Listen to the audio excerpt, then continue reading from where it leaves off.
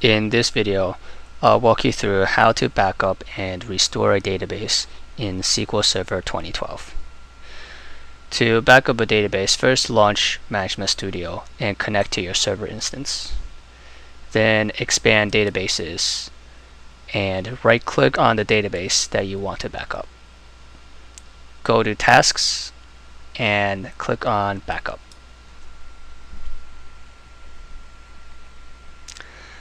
First, make sure that the database selected in the drop-down is the correct database you want to backup. Under Backup Type, we have the option to perform a full, a differential, or a transaction log backup. A full backup backs up the entire database, including the transaction log. It includes all the data in the database.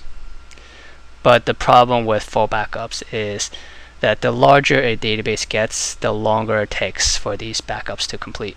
And also the size of the backup file becomes larger. So we have the option to create differential backups. Now this type of backup, it only backs up the data that was changed since the last full backup. Since it's only taking the changes, these differential backups are usually much smaller and run faster.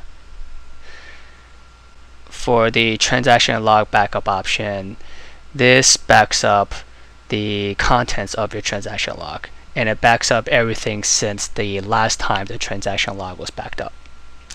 The transaction log contains all the transactions executed against the database since the last time it was backed up. This gives you the ability to recover the database to a specific point in time. Now, since the differential and transaction log backups don't back up the full database, you do need a full database backup in order to restore your differential and your transaction log backups. For our backup, we'll select full and specify the location where we want to store the backup. Here I'm going to create my backup in the C backup folder and call it testdb1.bak. Click OK and it'll create the backup for us. So now if we go to the backup folder under C backup, we see that it just now created our testdb.back. To restore this backup, we can go back to Management Studio, right click on databases and select Restore Database. So the first step is to select the source, and the source will be the backup file that we just created.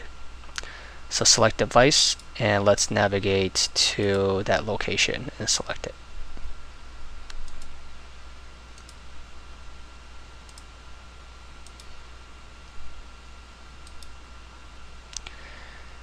The next step is to specify the destination, and by default it's going to keep the original database name testdb1, and if you leave it like this, it's going to restore over this database. If you don't want to wipe out this database, what you can do is restore it as a different database name. So we can restore it as testdb2, and the other thing is we need to change the physical file name for testdb2. So click on Files, and under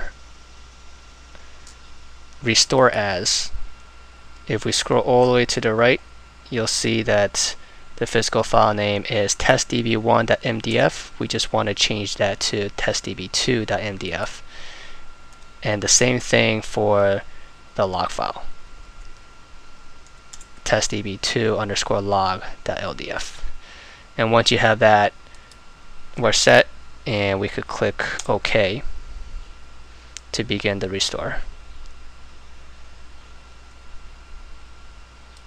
Now if you go back to Management Studio and refresh databases, you'll see that both testdb1 and testdb2 are available for you to use.